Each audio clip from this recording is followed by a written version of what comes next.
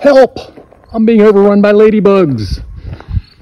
They are just, there are scads of them all over the place.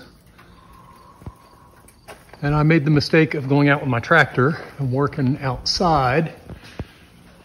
And hopefully you can see up on the roof there, they are just, there's tens of thousands up there. Anybody have any idea why I'm getting so many right now at the end of October when I didn't have them all summer long? I know they're looking for cover, but I didn't have this many in my garden or anywhere else. It's just crazy out here. Please comment, let me know what you think. If you've had them. Here's some more over here.